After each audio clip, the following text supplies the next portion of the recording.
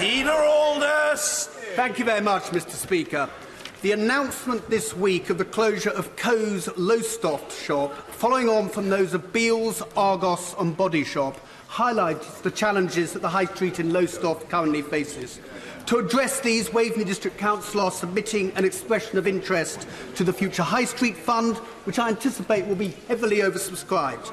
I acknowledge the various initiatives the Government have put forward, but can the Prime Minister assure me that a coordinated, sustained and properly resourced approach, working with councils, will be pursued to revitalise our town centres, which are so vital to local communities and economies? Well, first of all, my honourable friend makes an important point about the significance of town centres for our local communities.